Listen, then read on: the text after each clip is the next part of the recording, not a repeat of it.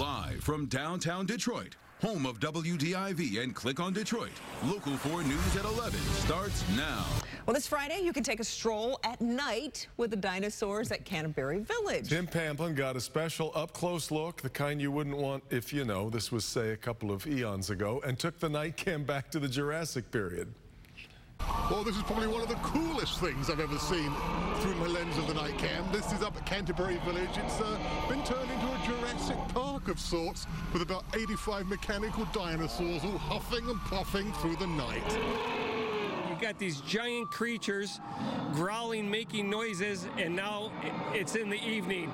It's a little spooky, but cool spooky. The alarm bell started sounding a couple of weeks ago when several dinos were seen roaming around downtown. Well, they managed to round them all up and get them back up to Canterbury Village. And the show is spectacular. This was our #1 attraction right here. Obviously, it was 85 degrees last weekend, and little boys and girls didn't want to leave getting sprayed by this, this water-spitting dinosaur. It was awesome. And this Friday night, for one night only, they're bringing these creatures to life after dark.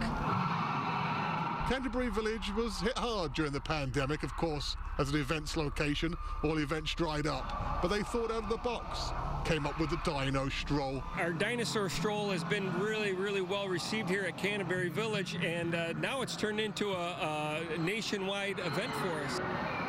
Keith says this isn't only good for Canterbury Village, it's good for his employees.